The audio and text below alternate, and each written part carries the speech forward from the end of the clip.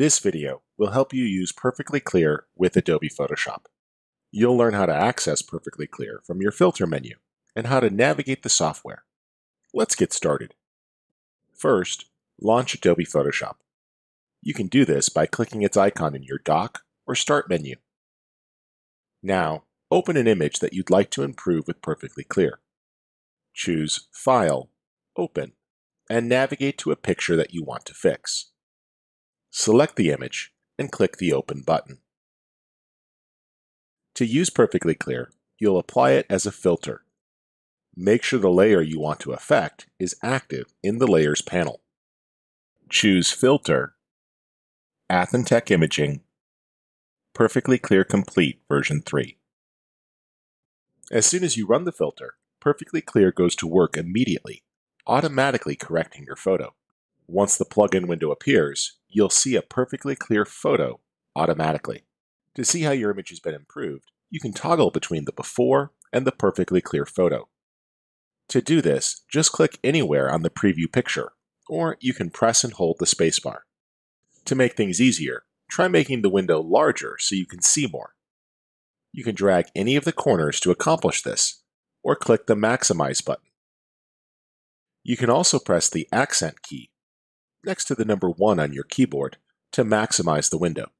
Your Resize window state will be remembered the next time you open the plugin. To judge the effects of the Perfectly Clear plugin, you can try the 3 different view modes. These make it easy to evaluate what's happening in your image. The default view, Full Preview window, shows only the before or after at a single time. Just click the photo to toggle between the 2 states, or press the spacebar. The next button is the Double View.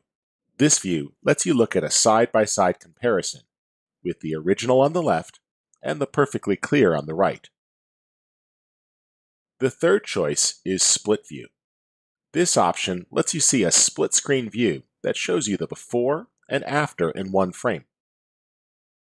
If you want to close the split view, you can click on the bubble to return it so a single photo is shown. As you work, you might find it useful to see more details in your image. This can easily be done by moving the Zoom % slider bar to the right, or using the Zoom In and Zoom Out buttons. If your mouse has a scroll wheel, you can use it at any time to zoom in and out. You can also zoom by pressing the Z key to zoom to 100%, and then press it again to fit the image on the screen. Clicking the magnification amount will also do the same thing. To control Perfectly Clear, you'll find 2 panels. If you don't see them, just press the Tab key to toggle their visibility. The left panel contains both the default and user-created presets. These are organized by function and can provide either a one-click fix or a great starting point.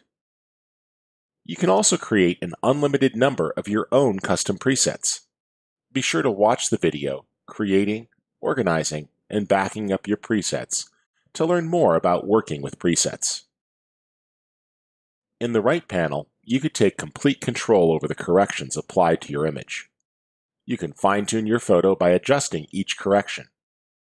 Each adjustment uses either a slider, a pop-up list, or radio buttons to refine the adjustment.